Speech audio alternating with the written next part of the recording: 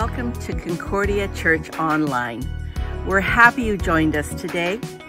If this is the first time you're here, please let us know by texting the word NEW to 619-493-4001. We're beginning a new message series on prayer conversations with God today.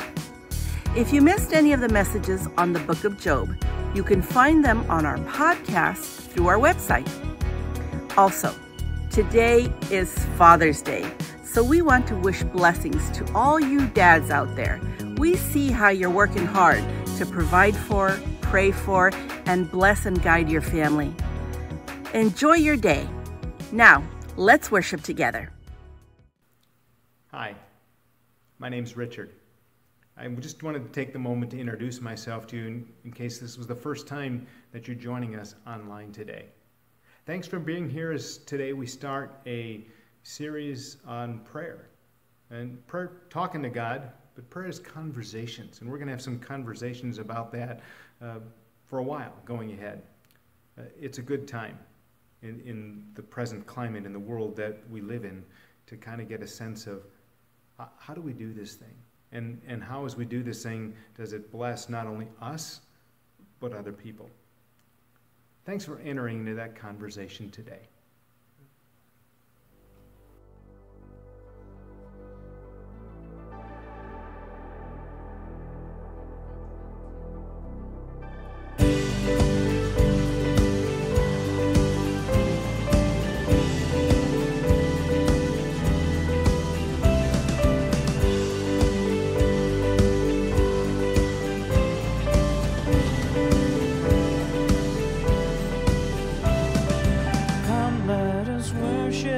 King, come, let us bow at his feet. He has done great things. See what our Savior has done. See how his love overcomes.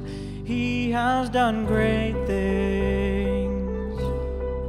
He has done great things.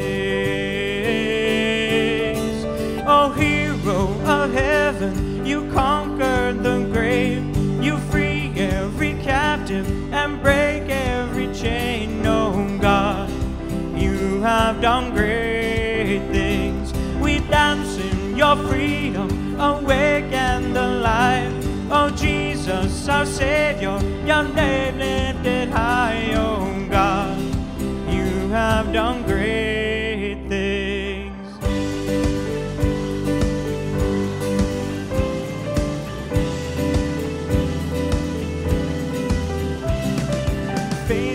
Through every storm, you'll be faithful forevermore. You have done great things, and I know you will do it again. For your promise is yes and amen. You will do great things. God, you'll do great things.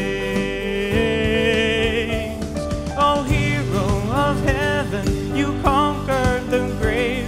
You free every captive and break every chain. Oh, God, you have done great things. We dance in your freedom, awake and alive. Oh, Jesus, our Savior, your name lifted high. Oh, God, you have done great things. Hallelujah, God, above it all. Hallelujah, God, unshakable. Hallelujah, you have done great things. Hallelujah, God, above it all. Hallelujah, God, unshakable. Hallelujah, you have done great things. Oh, hero of heaven, you call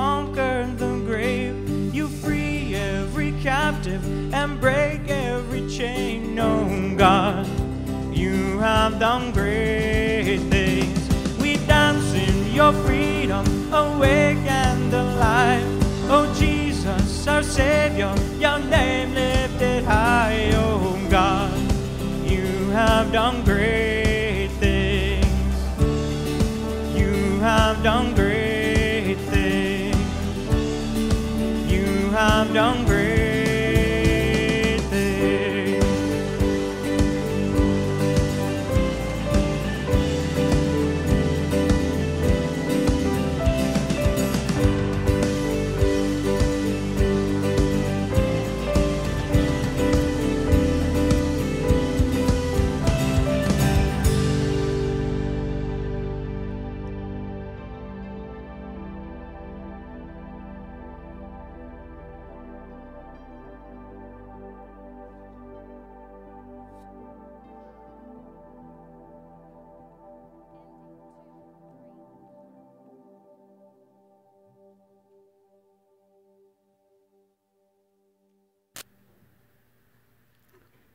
So it's the middle of June, and Father's Day is coming up, and for some reason, I just kind of started thinking about my dad. My dad was a great guy. Loved God, loved his family, loved his country. I remember after his funeral, his pastor was telling me that Dad was the finest and humblest Christian layman that he ever knew. And I kind of agree with that. But one of the things my dad was not was a conversationalist. My dad didn't talk a lot, ever. Now, as a kid, you ask for stuff, and what I remember is the extent of the conversation when you're asking for stuff was yes, no, and sometimes he varied that a little bit to okay, or I'll think about it.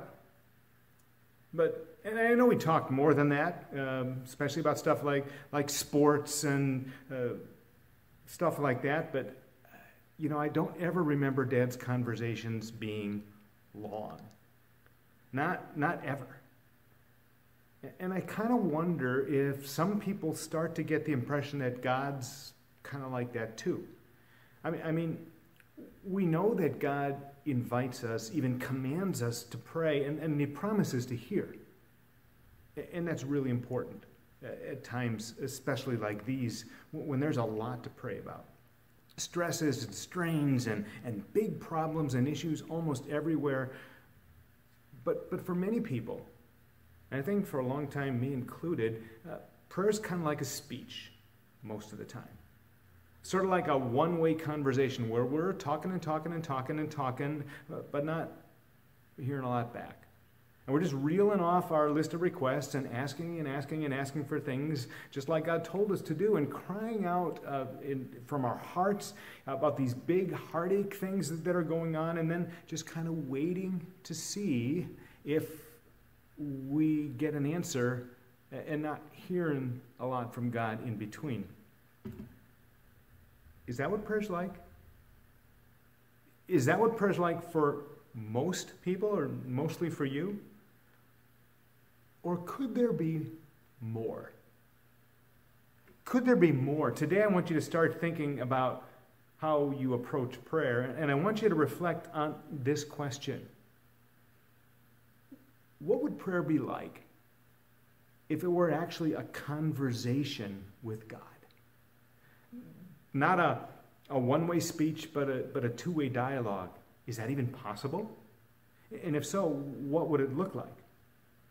And if it were possible, what sort of an impact could that have on your relationship with God, on the development and maturity of your faith, and on how you live out your faith among other people? To get at that, I want you to start thinking about just kind of your normal, everyday conversations that you have with other people. What makes a good conversation? What makes a bad conversation? And then how might we apply those same things into our prayer life?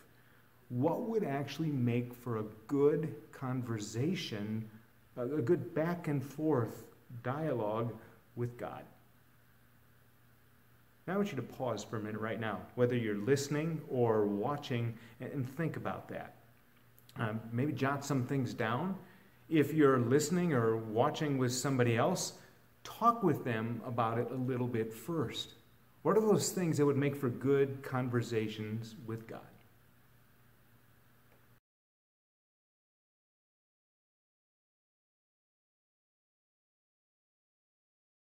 Okay, here's a few of my observations about conversations, or at least about good conversations. Good conversations aren't one-sided. All right, there's talking and listening by both people.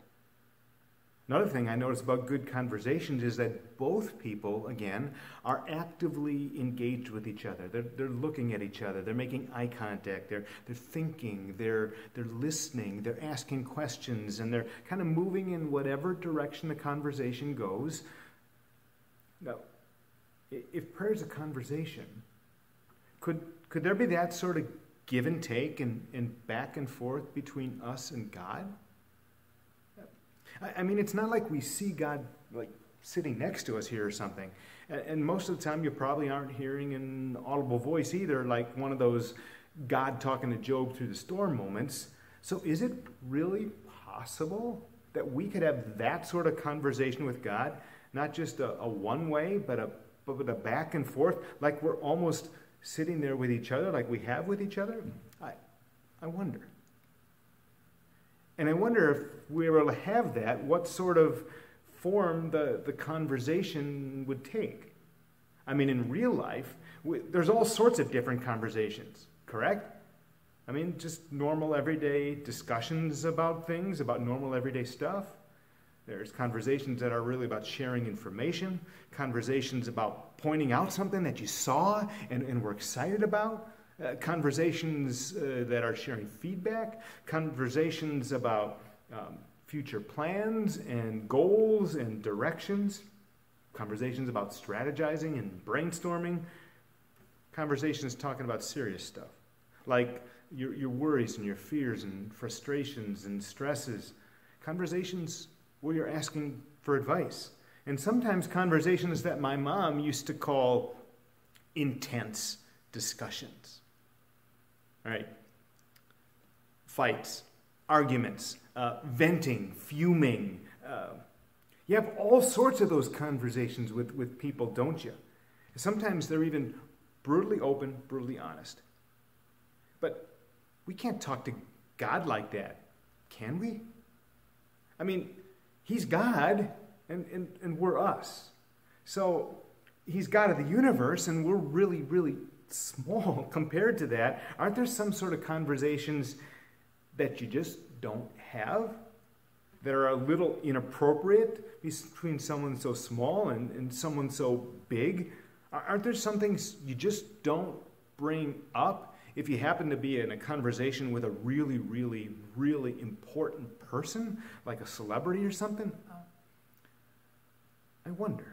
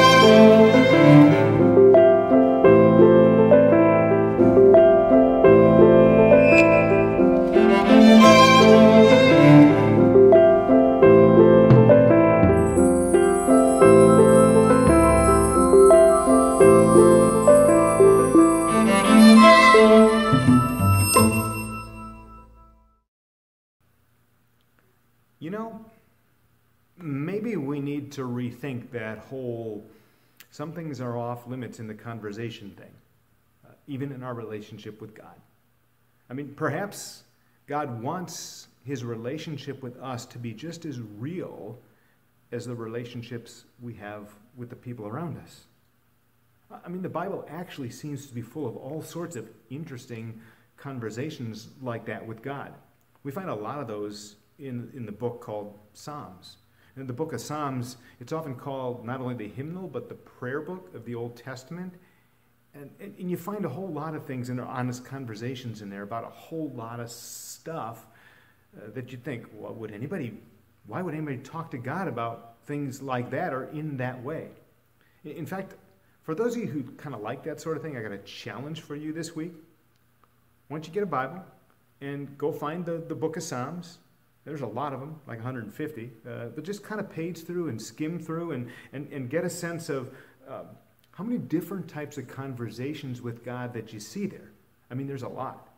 Way more than just asking for stuff. Way more than just going down this list saying, God, gimme, gimme, gimme, gimme, gimme. Even though God invites that from us, it seems like the Psalms say there's a whole lot more. Now, I want to zero in on one of those types of conversations that I mentioned before, asking for advice. I want to zero in there because I don't think we go there too much as far as asking advice from God, and I think maybe we should.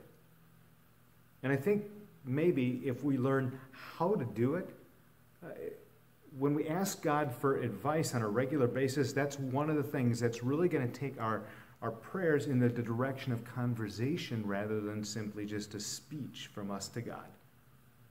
So let's talk about that advice. Now, one type of advice conversation starts with, you ever heard this one before? If I've told you once, I've told you 1,000 times or 1,000,000 times, right? That's when there's these, usually from a parent to a child, there's these cut and dried things that, look, this is the way it is. I've told you that. Would you get it in your thick skull? And there's some of that in the Bible too. There's some of these clear-cut, black and white, no questions about it. This is the will of God. Things like the Ten Commandments. You find that and you say, this is just the way it is. This is God's will for you. But sometimes the very clear, practical principles, it's kind of hard for us to find practical, everyday applications to some of that. And some of that's a little hard to determine sometimes. And that falls into the second sort of advice conversation. Not, hey, if I've told you this once, I've told you 1,000 times. It's more of, what do you think? What do you think? That happens in everyday conversations with friends and spouses and coworkers all the time, right? The what do you think's when you know the right direction and you're just not exactly sure how to get there. Maybe even got a few ideas on how to get there. So what you're doing is asking for advice. You're seeking wisdom. And again, if prayer is a conversation, that implies that maybe we can and do the same sort of things with God. Lord, I know what you say, but I'm not quite sure how to apply it here. Show me, direct me, guide by paths. Here's even some Bible on that. Psalm 25, verse 4. Show me the right path, O Lord. Point out the road for me to follow. Or James chapter 1, verse 5. If any of you needs wisdom to know what he should do, you should ask God, and he will give it to you. See, God's telling us right there that he wants to have that sort of conversation with us. That when we know, hey, God says this is my will, but we're struggling to figure out what's the right way to apply that in this particular situation, and we're wondering, he's saying, ask me. Ask me about this. Ask for wisdom. I will show you. Now, when people come to you for advice, sometimes all they really want you to do is what? They're already determined to do what they're going to do, and they're just coming to you advice so that you listen to them, and they're going to ignore it and do their own thing anyway. All right, you know people like that, right? You got stories like that. That's not what I'm talking about here when I'm talking about coming to God for advice. When you come to God for advice, again, you already know the principle. It is in His Word, right, that this is the right thing to do. But now you're entering into this conversation again with God, saying, God, what's the best application of that principle in this particular situation? Show me, lead me, guide me, give me wisdom, help me do the right thing. Now, I want you to think back to everyday normal conversations again. When you ask for advice that way, and you're actually open to taking it, what does that require of you? What requires that you listen, right? That you say your stuff. I'd like advice on whatever it is, and then you pause. And you give the other person the opportunity to then speak that advice into your life. And you understand this, that there are some people out there who are really thoughtful people. And with thoughtful people, sometimes they take some time with that because they've been listening and they've been thinking it through. And then you ask them for advice and say, well, what do you think? And then there's this pause, right? And this silence. And sometimes we're really quick to fill that space and then just jump in and start talking some more. Now here's what I've learned over a lifetime of mistakes and impatience. That if I actually want advice from that sort of a thoughtful person, then I need to pause. And I need to slow down. And I need to be okay with silences in the conversation. And I need to actually wait for the other person to respond. And if I do, then usually I hear some pretty good stuff. Well, our thesis here is that prayer is a conversation, right? Not just a monologue. So I think the same things apply. Right? I think as I look at my life, so I think some of the times when I'm screaming about not hearing from God, I think it's probably because I'm not slowing down, because I'm not being quiet enough, because I'm not attentively listening enough so I can hear what God has to say. Or I think of it this way. Know anybody who talks and talks and talks and talks and doesn't ever seem to listen, and you're just waiting for them to take a breath so you can maybe get some words in, the ones that they actually ask you for? I wonder, is maybe God sort of waiting for us to be still? Is He waiting for us to be still so He can speak in a way that we can hear? So here's the challenge. How do we build some of those same listening spaces into our talking with God? How do we not only tell God what we think, but how do we listen for what He has to say back? And especially when we're asking for advice. How do you do that? How might that work for you, building in those listening spaces? Again, I want you to pause for a minute and reflect on that. And again, jot some things down. If you're listening or watching with somebody else, spend a few minutes talking about that.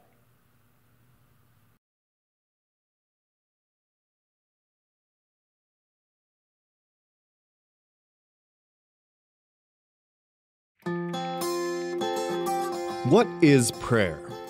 In many ways, prayer is a simple thing to do. But sometimes we can have a limited view of what prayer actually is. Now, don't get me wrong. Prayer is a means of supplication and making requests to God. It's just that prayer is also more than that. Prayer is both talking to God and having a relationship with Him. Prayer is making yourself available to God and allowing Him to make Himself available to you. Prayer is a way to ask God for provision for tomorrow and a means by which He provides the sustenance we need for today.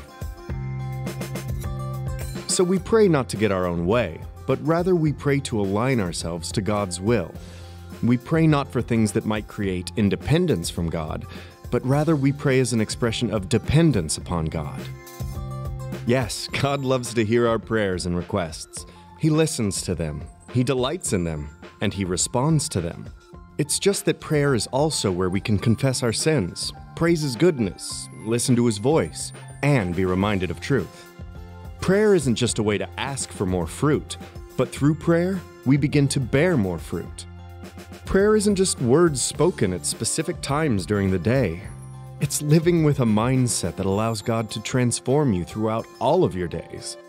So don't think of prayer as just an activity done before meals or bedtime, but rather, think of prayer as a way of life.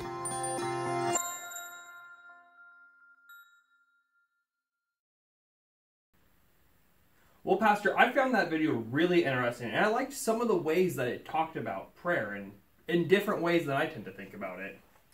Yeah, Alex, one of the things that really kind of stuck to me was, I wrote it down so I wouldn't forget this phrase: prayer is making yourself available to God and allowing Him to make Himself available to you. I'm kind of wondering, what do you think of that? You know, I thought that phrase was really interesting because I tend to think about God making Himself available to me. You know, I go to God and I ask Him for a whole lot. But I don't spend as much time thinking about how I can make myself available to God. Kind of like you were talking about earlier about listening and making space to listen. Tell me more about that, making yourself available to God. What kind of jogged in your brain about that? Well, I think when I pray, I tend to either thank God for things or ask God for things. And I spend a whole lot of time doing that and then say amen and we're done. That's it. I don't often spend time quietly listening to God or thinking about what He might be trying to say to me. Oh, so that whole conversation thing hit you in that particular phrase. Certainly. So any other phrases that really kind of struck you in that video? Yeah, I wrote one down. It was, prayer isn't just a way to ask for more fruit, but through prayer we begin to bear more fruit. Tell me more about that. What stuck out about that to you? Well, they're referring to the fruits of the Spirit, which Paul talks about in Galatians 5. But it brings about this idea that through prayer we become healthier Christians. Okay, so you're saying through prayer you become more fruitful. Yeah. How do you see that kind of playing out? Well, you know, if we think about just our normal selves, we do certain things to make ourselves healthier, and when we're healthier, nothing bad comes out of that. Usually our lives are better and better for the people around us. There are certain things that we do as Christians that make us healthier Christians, make us more like Jesus, and, you know, prayer is one of them. Through prayer we become more like Jesus, we become closer with God, and we know His will, and through that we start to be more like Jesus. We start to love and live like Him. You know, I'm kind of connecting something with the two things that you said about we become more fruitful through prayer and making yourself available to God. I'm wondering if that's part of a connection there, that it's almost like you're saying, if I view prayer as spending time with God and spending time with Jesus, then I start to imitate Him more, be a little more like Him. Yeah, I would definitely say so. Now, are there things, as we're kind of wrapping up this little discussion, are there any things that you've kind of been thinking about that make you think of prayer in a totally different way than you have before? You know, I think the biggest thing that I want to change coming out of this whole discussion that we've had today and the video that we just saw in your sermon is, I think I want to spend a little bit more time trying to listen to God, either before or after I ask Him for things, and build that into my daily prayer life. And, you know, eventually, after I make intentional efforts, it will become normal for me. And now I guess, Alex, the challenge is, how do we do that? So maybe that's the challenge for all of us to figure out. Alex, you gave me some good things to think about, and I'm wondering how I'm going to make those sort of spaces more regular and consistent in my life and give God some of that space too. Thanks. Thank you. Let's see if I can pull this whole conversation today together a little bit. Here's what I'm starting to come around to in today's conversation about prayer. That prayer at its best, its deepest and richest and fullest and most fulfilling isn't a speech. It's a conversation. And it flows out of our relationship, the relationship that we have with God. And it becomes a way of life. Not just a few scheduled moments every day, even if they happen to be regular. Not true. Some conversations are scheduled. In this COVID-19 time, a lot of you have gotten used to scheduling Zoom meetings so that you could connect with people. For a while, I've gotten used to the new normal, way before COVID, being, let me text my kids or text somebody else to see if I can actually call them and talk to them. So we do schedule some of that stuff, and you know what? We do that with prayer too. Places like meal times, church times, getting up in the morning, going to bed at night, some routine times of quiet that you tend to build into your life for praying, and it's helpful to have those routines. But are all conversations scheduled? Are even most conversations scheduled? Or are they a result of proximity of the moment? You see something and you want to talk about it. You've got a problem at work and you want to go ask a coworker for advice. You need something and you talk to somebody and so on and so forth. And so you do. See, most of our conversations, especially with people that we know well, are probably unscheduled. They just kind of happen, like a text popping in. And that's what prayer is too. Okay, prayer is learning to talk to God anywhere, anytime, any place, about anything and everything without having to schedule an appointment. Prayer is that conversation. Prayer is a relationship. Prayer is a way of life. You know, my wife and I, we take walks together almost every day. And sometimes on those walks, we don't say a lot. We're just walking together in the same space, in the same proximity. But because of that proximity, we can start a conversation. One of us will think about something, or we'll see something, or something new will come to mind, and we'll just start talking. We'll start a conversation, and the other will then join the conversation, and then the conversation will take it on one level and then may go off somewhere else. And it all started because of the proximity. Back and forth, so on and so on. And I want you to think of prayer that way. Prayer is sort of like walking around with God during the day. And if something happens to come up in your mind, you just start a conversation, and then, because it's a conversation, you actually expect a response from God. Now, thinking about it that way helps me start to understand Bible passages like 1 Thessalonians 5:17. Never stop praying. I memorized it way back in a different translation, pray without ceasing. Other translations say pray continually. It's all the same thing, just pray all the time. And you read that and I'm thinking, well, how in the world do you do that? You got other stuff to do. You can't be praying every moment of every day because you got to go to work. You have to drive places. You got to produce things. How can you pray continually? You can't. Unless prayer is a conversation. Unless prayer is a conversation that flows out of the relationship. Unless prayer is a conversation that comes because of your proximity to God. It's not about what you're talking about all the time. It's that you can and do talk whenever something comes up. And about whatever comes up. Because it's about the closeness of the relationship. And there's nothing that's off limits. Even though God is way bigger than we are. Maybe you think about that like a dad with his little kids. Some of the things little kids do, I mean, they are not shy about talking about anything, even though dad's way bigger than they are. And they're like, hey, Daddy, have you seen this? Oh, wow, that's really cool. Daddy, you ought to look and see what's going on. Or they love to celebrate with Dad. Hey, Daddy's home. Let's have fun. Little kids maybe it's Daddy, help. Maybe it's as they get older, Daddy, what do you think?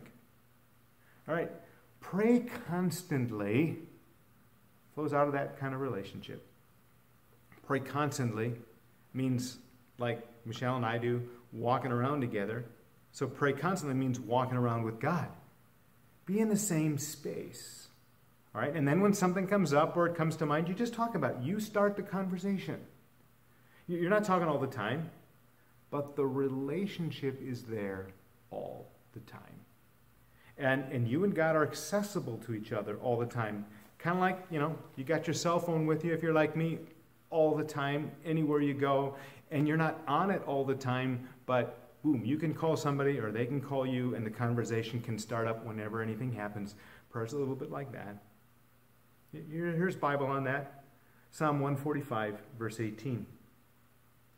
The Lord is near to everyone who prays to him. The Lord is near to everyone who prays to him.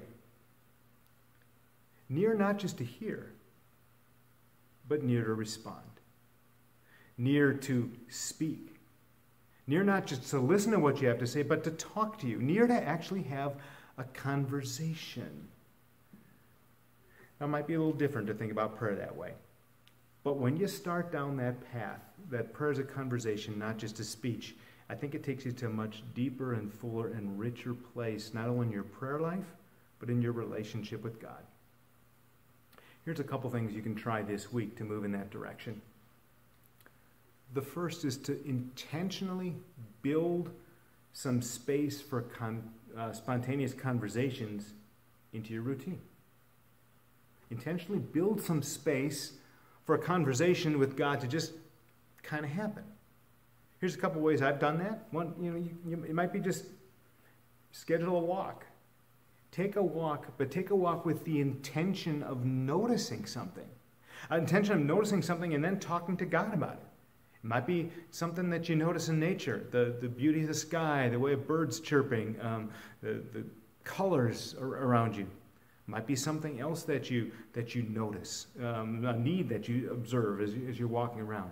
Whatever it is, you're saying, I'm going to take this walk, and when I see something that strikes me, I'm going to talk to God about it. That's how you build those spaces into the conversation. Second place of intentionality might be your verse of the day.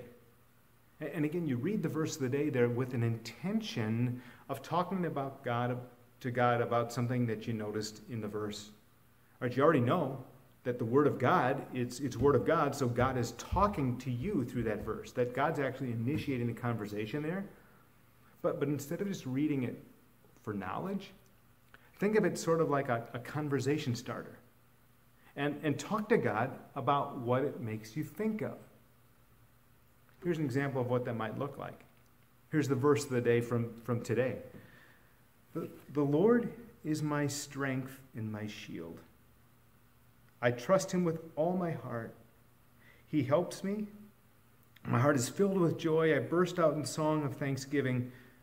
Psalm 28, verse 7. Now, instead of just stopping and saying, oh, that's interesting stuff, what if I told God what I was thinking, what it made me think about? God, you're my shield. Well, I got a lot going on. Would you protect me? There's a lot of arrows coming my way. Would you protect me? Would you protect the church? Would you protect the school? Would you protect the staff? Would you protect my friend? God, you're my strength. Sometimes I feel so weak. And I don't know if I can do this. Would you give me your strength? Would you help? Or maybe it's that joy part. God, man, it seems like life is sucking joy out of us right now. I need to feel that joy again. Can you show me somewhere? Can you help me find it somewhere? And then pause. Linger in those spots. Don't just go on to the next thing. Linger. When you're talking to God about something, again, linger. Listen for God to see if God has something to say back. And frankly, that's something that I've really had to learn in my relationship with God, to build spaces and silences into the conversation, making it a conversation, not just a speech. Now that's work, but it's a real blessing. And part of moving in that direction, here's how I was able to start moving in that direction. It's learning some of the places that you listen best. For me, it's places like the shower, the hot tub, taking hikes, or when I wake up in the middle of the night. And whatever those places are for you, then start your conversations with God there. Start in those sort of spaces. Start praying there, and then, again, be quiet. You start the conversation, and then you give God space to enter the conversation.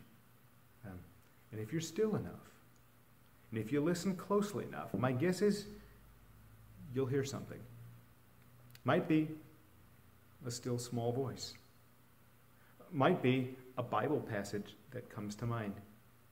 Might be a spirit sense, kind of the, go this way, do this thing.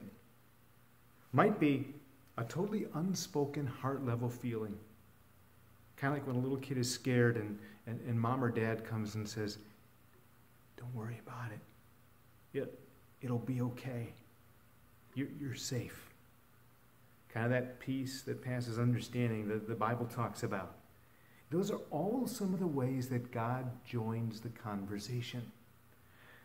If we give him the space, and if we build some of those silences in pauses into the conversations in our lives. That's not just a monologue, us saying stuff to God, but we're also giving God space to speak back to us. And that takes not just our prayers, but our relationship with God to a whole nother level. Try it.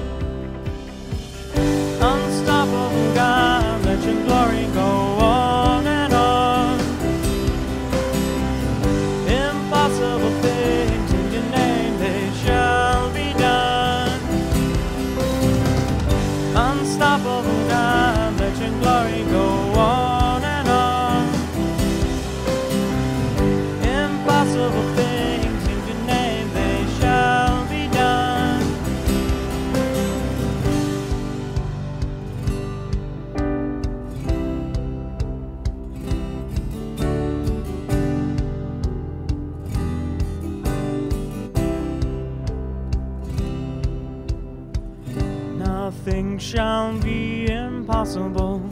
Your kingdom reigns unstoppable. We'll shout your praise forevermore. Jesus, our God, unstoppable. Nothing shall be impossible. Your kingdom reigns unstoppable. We'll shout your praise forevermore. Jesus, our God, unstoppable. Nothing shall be impossible. Your kingdom reigns unstoppable. We'll shout your praise forevermore. Jesus, our God, unstoppable. Nothing shall be impossible. Your kingdom reigns unstoppable. We'll shout your praise forevermore. Jesus, our God, unstoppable.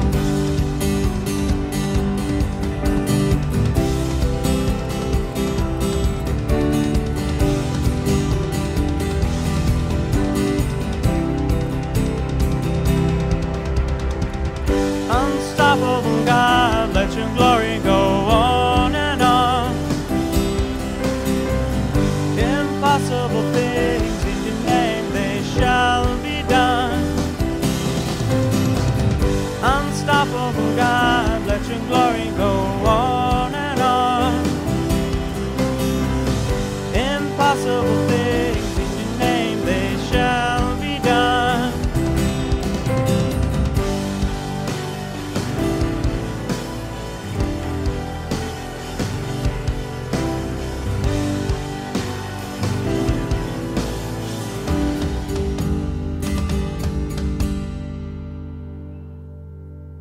We're glad you joined us today for Church Online. If you're here for the first time, we'd love to welcome you. Please send a text with the word NEW to this number, 619-493-4001. We'd also love to pray with you. Please send a text with the word prayer to the same number, 619-493-4001, and you'll get a link where you can write your prayer need, and we'll get right on it.